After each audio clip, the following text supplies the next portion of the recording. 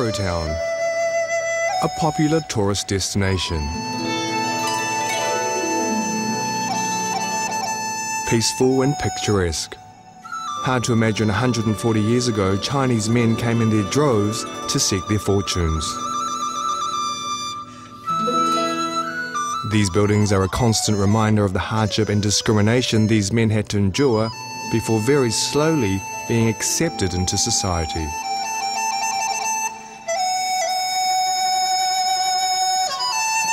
David Clark of the Arrowtown Museum led me on a trip back in time.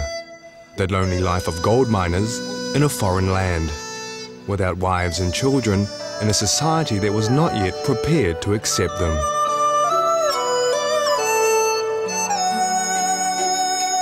The gold rush occurred in 1862 and the European settlement was built up on that terrace over there. In 1865, however, another gold rush took place on the west coast of the South Island and all the miners took off to that. There was better gold to be found, and that left the shopkeepers up in the European town there devoid of customers. In an effort to stimulate the economy of Central Otago, the provincial council invited Chinese to come from both Victoria and from Canton province in China. When they arrived, there was immediate persecution, and they were forced more or less to set up a settlement away from the main part of town, outside of the European settlement in the coldest part of town.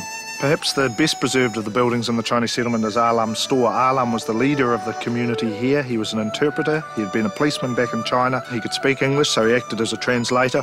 There's on one side is his kitchen and his bedroom. On the other side is where he sold his produce and bought, banked the money and probably smoked opium. Half it was store, half it was living quarters.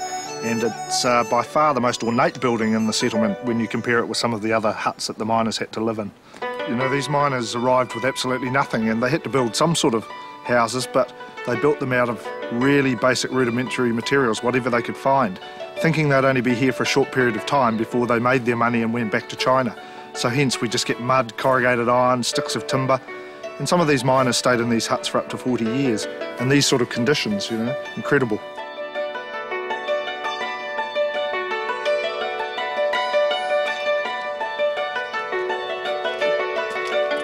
But it wasn't all bad during the winter because they had the camaraderie, and in the middle of the settlement was a storehouse called Su Sing Store. It no longer exists, where they got together, played cards, gambled, had a drink of brandy, and quite often entertained Europeans down here. So, you know, they had some social life.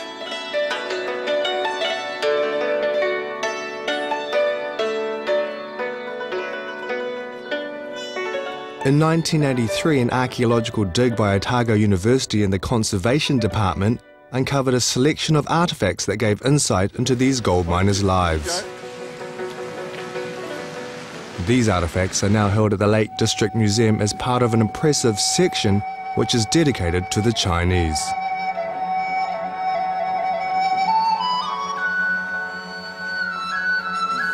Oh wow, look at that.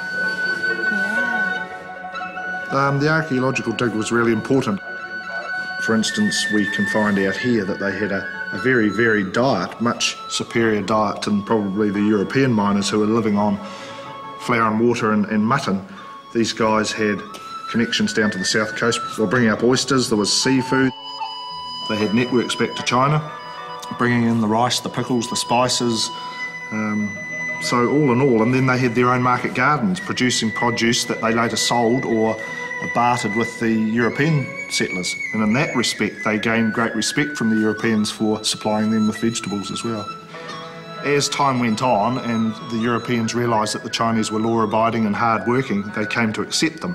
And when the last Chinese miner, a miner called Ah Gum, died in 1928, the pallbearers at his funeral were made up of representatives of every European denomination in town, so it was almost like a final fitting tribute to the fact that the Europeans had persecuted the Chinese that lived here.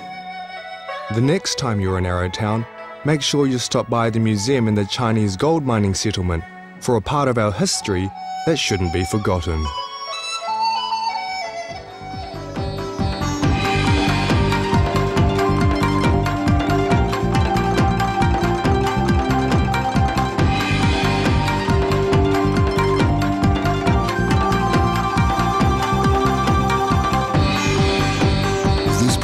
was made with funding from New Zealand On Air.